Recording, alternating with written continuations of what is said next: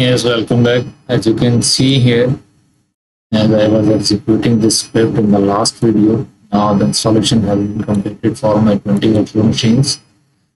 So this is the output of your VM. As you can see here, 20 VM has been created using this. What I'll do is I'll paste this script at least for virtual machine, one virtual machine in the description, so you can copy it and use it for future reference. So all VMs has been created with the same name as it is mentioned here. This is basically just a reference, but the actual names are mentioned and the script file.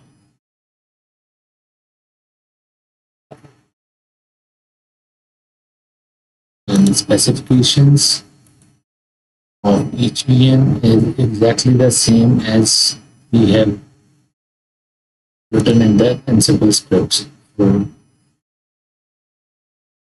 all VMs are configured with 6 virtual CPU and 8 GB RAM with specific IP address, which we have mentioned.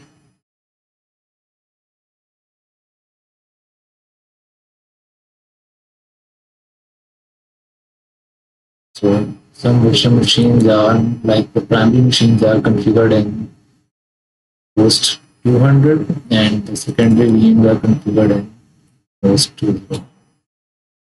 The S is referring to secondary and P is referring to the primary. Same thing we have mentioned in our script. And this one is P. It's configured in 200 and at the end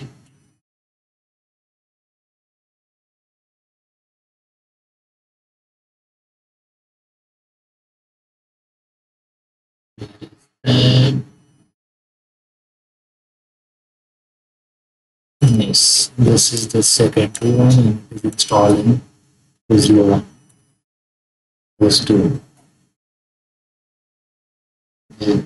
200 GB storage, 8 GB memory, and 6 CPU.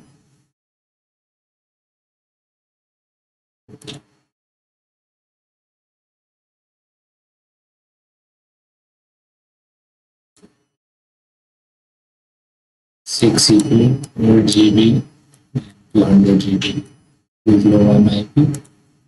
So you can verify everything.